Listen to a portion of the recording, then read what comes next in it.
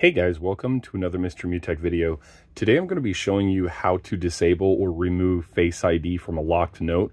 So if you notice on my device, this note is locked, but if I go ahead and tap on it and then I want to view the note, you can see that Face ID is enabled, and I may not want that to be enabled.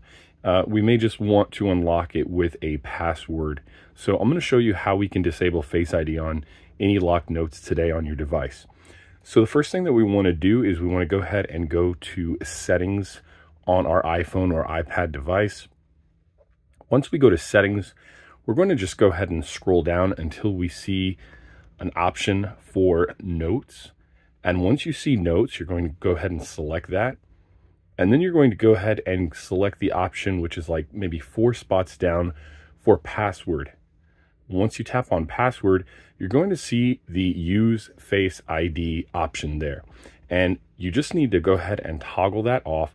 And then it's going to ask you either for your password for your device, or it's going to ask for a custom password, which you could have set for notes if you wanted to have a separate password from your device passcode. So hopefully that helps you guys out. If so, feel free to give me a thumbs up.